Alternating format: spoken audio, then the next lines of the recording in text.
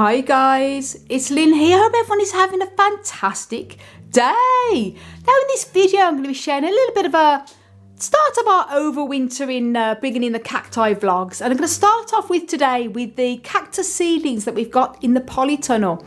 We have a lot of cactus seedlings here in the grow room, and lots of different very small ones all on the go, some epiphytic seedlings as well, but these obviously have been here all over the spring and summer. I'm going to be staying here then all for the winter. We've got larger cactus seedlings in the polytunnel. I'm going to be staying there, but we have a few that are sort of in between stages that did really well in the spring and summer when we had them out there, but now it's sort of getting later into the autumn now, getting close to November. The temperatures are dropping quite a lot in the polytunnel, and it's time to bring a lot of the seedlings in. So this is obviously my my grow room here, and I've got a lot of space that I've made to bring in a lot of the plants when we have to bring them in to overwinter. The more mature ones that are not so cold hardy will be going onto these trays here. But I've got this tray here with the Mars Hydro Grow Light that I'm going to be bringing in the seedlings that are not that cold hardy to overwinter here for the winter. And as I say, our polytunnel we heat at a minimum temperature of 5°C, which is about 41 degrees Fahrenheit. But some of the seedlings are still a bit too young to overwinter at that temperature, so they're going to be overwintered in here. So this is just a bit of a video vlog, starting off to bring in the seedlings, and then over the next few days I'm going to be sharing all the other cacti we're going to be bringing in from the polytunnel that aren't going to stay in the polytunnel. As I say, we're going to keep many still in there, but the ones that do need a sort of a minimum temperature of about 10°C, 50 degrees Fahrenheit, we're going to have to bring in. So there we go, that's a bit of the space here. We've got the grow light already there, the Mars Hydro. We have the Spider Farmer and the Mars Hydro SP150 also that we have for a lot of our other cacti in this grow room here. Do really well under it. So here we go then, that's the space done. I'm going to show you what we've got in the polytunnel at seedling wise that we're going to be bringing in. Now here is the polytunnel. As you can see, we have a lot of cacti and succulents, hanging baskets and everything all in here, and the majority of these will actually be staying in here for the winter. We do have a heater there, as you can see, and we have it set on so when the temperature drops to 5°C, 41 degrees Fahrenheit or below, it automatically kicks on. So these plants never ever get any very cold temperatures. But obviously we do have plants in here such as euphorbias, all of these here, and some of our seedlings are a little bit more delicate that will need a minimum temperature of about 10°C, 50 degrees Fahrenheit, and because it would cost a fortune to keep this polytunnel heated all the time all through the winter at that, we have to bring some plants into overwinter. And over probably the next week or so I'm going to be putting up lots of video vlogs when we bring in the cacti that need to come in, such as the euphorbias there, also some of the Hylocereus down there, and also other types of cacti. We've got some of these serious ones that do need a warmer temperature, and the Pilocereus and other ones as well that are a bit temperamental in cold temperatures, so they will need to be overwintered warmer. We're going to be bringing them into the house, but the majority of all of these are going to stay out here as they always do every year outside. But we have some seedlings, as I mentioned earlier, that are a little bit more sensitive. We've got plenty more seedlings here. These are going to be the first year these Echinopsis subdenudata seedlings have been outside, but I think they're going to be okay out here for the first winter. As I say, they're going to be kept, they're old enough now to be kept dry, and they'll certainly overwinter okay with the heater, so they're never going to get too cold. We've got other cactus, you can see all these are going to be coming in as well. And now we've got some epiphyllum seedlings here. These are quite mature, and we normally bring these inside to overwinter, but I think they're at that stage where they're going to be okay. They're large enough now to sort of overwinter outside, so the temperature in here never drops below 5, and these are going to be kept pretty dry now. To show there, these little seedlings are starting to form their little more traditionally seen epiphyllum leaves, as you can see. Absolutely cute. Look at that one just starting to form. That's the seedlings here and then they start to form their more traditional leaves as they mature, so absolutely cute. But I've got to keep an eye on them, because when it comes into sort of the middle of November, December, if they look like they're struggling a bit with the temperatures, then I will bring them inside, but I think they're going to be okay. And all of our other type of seedlings that we have here, the majority are okay, but we do have some that are very delicate, and these here is the Homolocephala texensis, commonly known as the horse crippler cactus, and these can take sort of a cool winter rest, but because they're still young and they are very fragile type of cacti, I'm going to be bringing these into the house. Also, these 3 little Lophophora seedlings are very tiny, as you can see. These are Lophophora texensis that were grown from seed that was given to us from our wonderful friend Clyde Morris.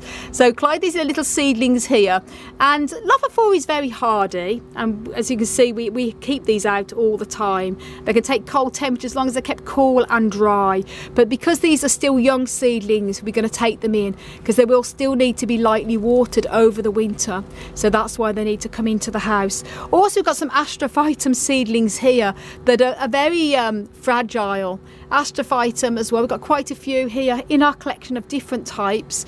We're going to be bringing some of the smaller Astrophytums here into the house when we bring the rest of the cacti in to overwinter, because although they can take cold temperatures, they're still young and we don't want to take any chances, including these ones here. But the older Astros will be absolutely fine out here as long as they're kept cool and not watered, obviously. And by the way, guys, before we go any further, if you want to know, I've made many videos on overwintering cacti, including last year I did a whole tips on how to know and the minimum temperatures on overwintering cacti.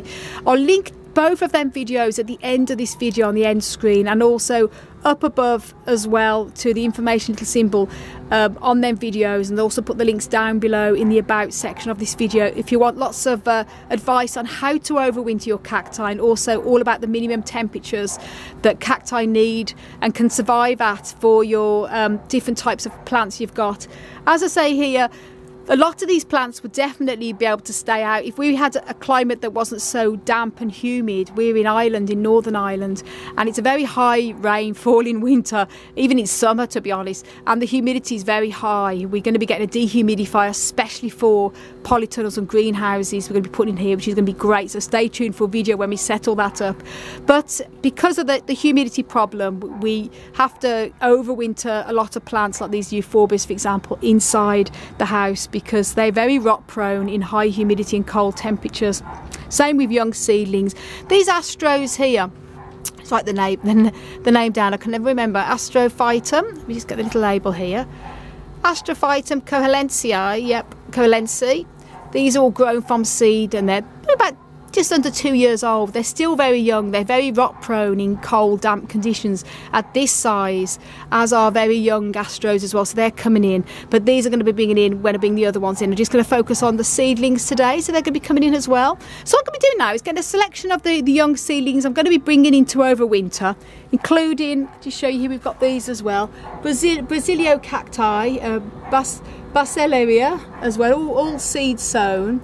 These are actually, we didn't sow these from seed, these were given to us as seedlings from our wonderful friend Shane Walsh, but they're still young and I don't want to risk them outside in the polytunnel this year. And Pelasgia chichipi as well, these were grown from seed from us, and beautiful little cuties there, as you can see. The mature plant itself always needs a warm overwintering of a minimum of 10C, 50F. So the seedlings definitely need to come in. So I'm going to be getting a selection of the seedlings put together that I'm going to be bringing in, and then show you what I've chosen here when I've got them all done. But that's pretty much all the seedlings I need to bring into overwinter. As I say, we've got a lot of seedlings here, a lot of Trichocereus and Corypanthus under there, and other types of seedlings. These are Hylocereus seedlings. They're going to have to come in as well. I'm going to bring them in when I bring in the dragon fruits, the other Hylocereus here, probably the next few days. And these are little Mammillaria seedlings I was going to pot on this year, never got round to it, but they'll be okay for the winter there. They're hardy enough. And the same with these Labivias as well. These little clyster cacti as well, they'll be okay to be overwintered in the polytunnel. And as I say, the little Echinopsis subdenidosa, which will be fine. It's going to be keeping all this at a minimum of 5C, 41 degrees Fahrenheit. So they should overwinter well. And I'm going to just keep an eye on the epiphyllum. So we have a lot of our other epiphytic cacti, as you can see here, that we keep in the polytunnel. They overwinter very well here. All through the winter they seem to do pretty much okay, but this is going to be the first year for these, so I'll just see how they go. If I have to bring them in, I will do, but I'll just keep an eye on them. So there we go. That's all I have to really bring in, and then I'm going to show you what they look like when they're all put away. Now these little cuties, before I put them away upstairs in the grow room, I'm just going to show you a little bit how amazing it is. I sow everything all at the same time and how they all grow at different rates. These are all Astrophytum coheliense, variety Turd. I'll put the proper name going across the bottom because I'm hopeless at pronouncing them. And I sowed these in, I think it was 2018, 2018 in the February, seed from the British Cactus and Succulent Society. But look how large this one is, and look how small all the other ones are. It's crazy. But these, I say, are going to be overwintered in the grow room. And I've got some more other small astrophytums as well. They're that little bit too young to be left in the polytunnel. So I'm going to bring them in over the next few days. And I'll probably keep all the astrophytums all together.